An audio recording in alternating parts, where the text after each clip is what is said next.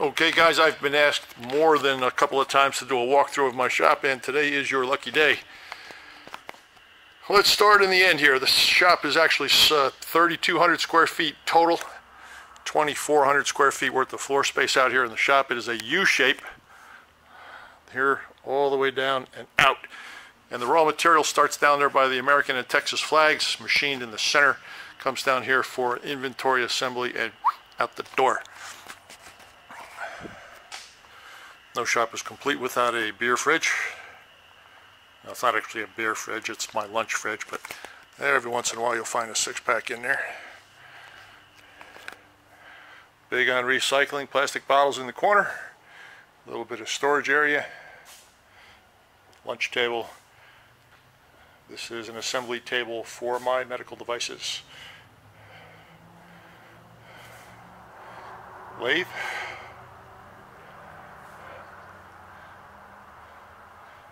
In case you guys want a close-up on that collar rack.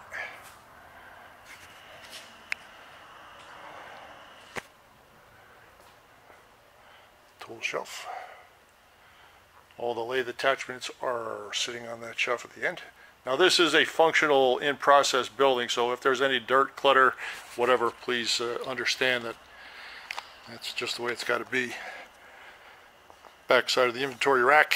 This is my CNC area, 4020 Fadal, 4020A Fadal, with the new LED screen. All my benches are the 2-inch maple, and everything in here better have a rag underneath whatever's on those benches, or you're going to see me freak out. Latest run of the alignment pins. If you haven't used one or seen one, check out the rotary table videos to see how they're applied. That's a very popular item here.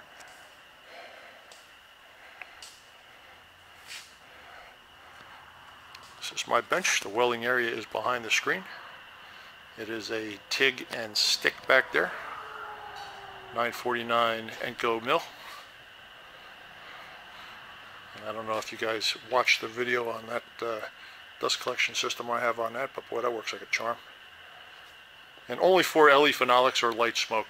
It's not going to suck in hot chips. This is the YouTube table. Anytime I finish up with a video where I'm demonstrating how to build something, it hits this table right here. And pretty soon I'm going to need a bigger table. The very end of the shop here is where all the abrasives and sawing take place. I have the 16-inch Dual. What a great machine. If you can find one of these, jump on it. It's going to cost you, but even if it's beat, get it, because they're not that hard to restore. Very basic. Clean it up, paint it, new bearings, boom, done. It's my stock rack.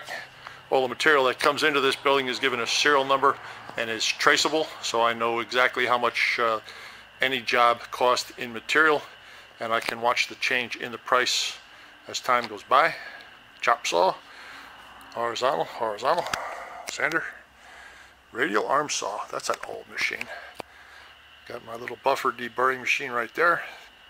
Big fan because it does get hot, and my 750 waiting for the engine to get pulled out. We're going to send that out and wake that thing up.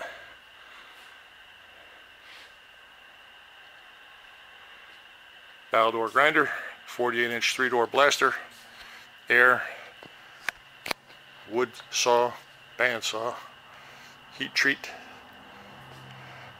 And this is the nasty, ugly assembly bench. If you got to bang it, spray it, glue it, pound on it, grease it, whatever, take it apart, it better be done on this bench, because every other bench in the shop looks like this, and it better stay that way.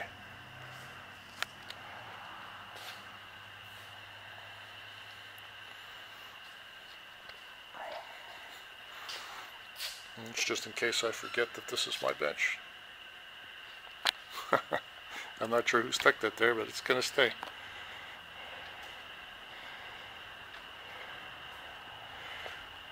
Shop is primarily medical devices and scuba gear. And a lot of my customers are very fussy about cleanliness. So am I. I hate dirt on a Monday morning or a Friday morning or whenever. So we try to keep it looking just as clean. I own all the equipment that I need. I use all the equipment that I own. And I'm not a big fan of buying a machine that I'm only going to use twice a year. When that happens, I send it out. So be it. Oh, stick around for 2 minutes. All right, let's take one more look at the shop.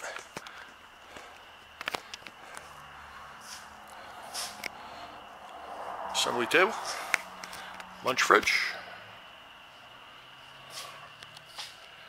Now, as we walk around the shop this time around, I want you to see if you can tell what's different. Because this is one of those Where's Waldo kind of things.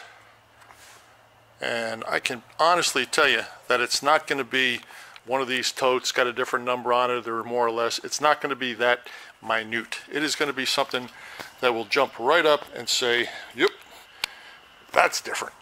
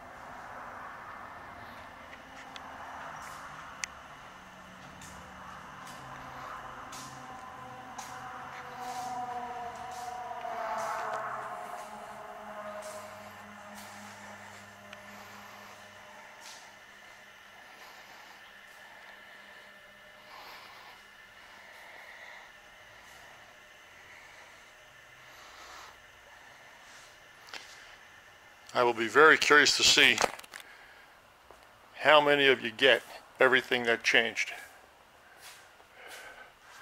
The things that changed are very obvious, and it's one of those things, grab a beer, better yet, put your kid on it. Tell them to watch the first one, come back and watch the second one. Tell me what happened.